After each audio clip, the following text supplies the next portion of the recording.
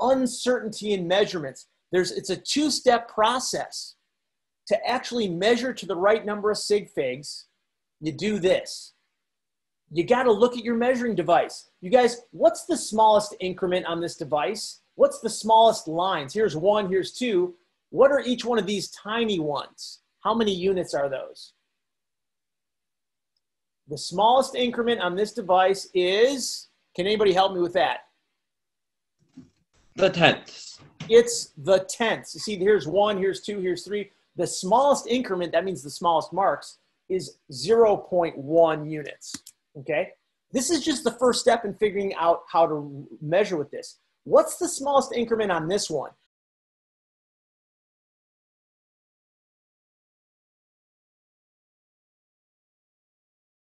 You're right if you said 10 units. You guys see here, this is 0, 100, 200. This tiny increment is just 10 units. And finally, this one right here, let's try this one. See if you guys get this part. What's the smallest increment on that ruler? Well, if each one of these is 0.1, that's 0.2, 0.3. Each tiny one is 0.01 units. You see that? That's the first step. We just got to figure out how many units, what's the smallest increment. Now, here's the punchline, and we'll get done with this. And you guys, what I want you to do tonight is try the measurement website, try the rest of this. You're going to have questions. There's going to be problems. We're going to work on it next time in class. So, but I need you guys to get stuck. If you don't get stuck, you're not going to have any questions. So I do need you to get stuck.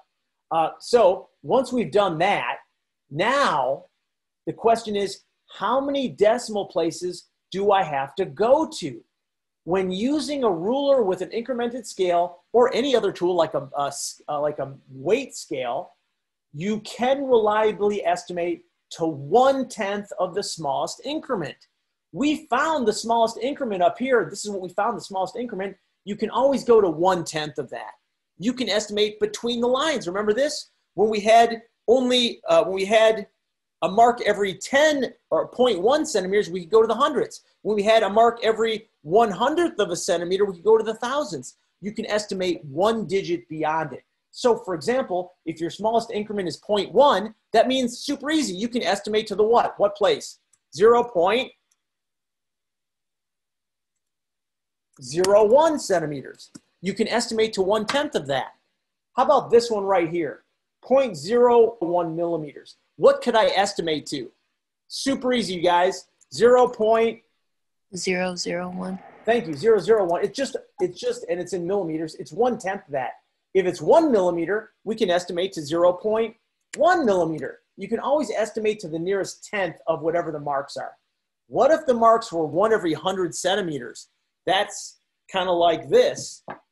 This has a mark. It's only got marks at the very end. 0 and 100. If you had marks at every 100 centimeters, you could estimate to the nearest what? What do you think? Anybody? 10. 10 centimeters. Okay, now we're going to put it all together and let's see if we can get this. With this device, you can measure to the nearest what? Notice that this, what's the smallest increment on this device? What are these tiny ones? 0.1. 0.1, so that means we can estimate to the 0.01. You can estimate in between them. These marks, what are these small marks? Each one of those is 10. How many units could we estimate to? What place? What place could we estimate to, folks? If the marks are every 10, we can estimate to the ones place. And on this final one, these marks are every 1. So that means I can estimate between them to the 0. What place could I estimate to? 1. These marks are every 1. So I can estimate to the 1/10 of that is 0.1. That's where we got that. Now you guys, go ahead and try to actually measure these for next time. This is challenging. People think, oh, I know how to use a ruler, and then they get everyone wrong. You guys make sure you're only going to the first uncertain digit, which is 1/10 of the smallest increment.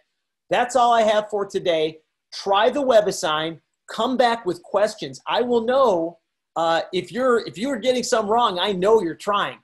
If you are getting none wrong, either you're a genius and you got this, congratulations, or there's going to be a lot of mistakes. So no harm about that. Bring in questions. That is essential.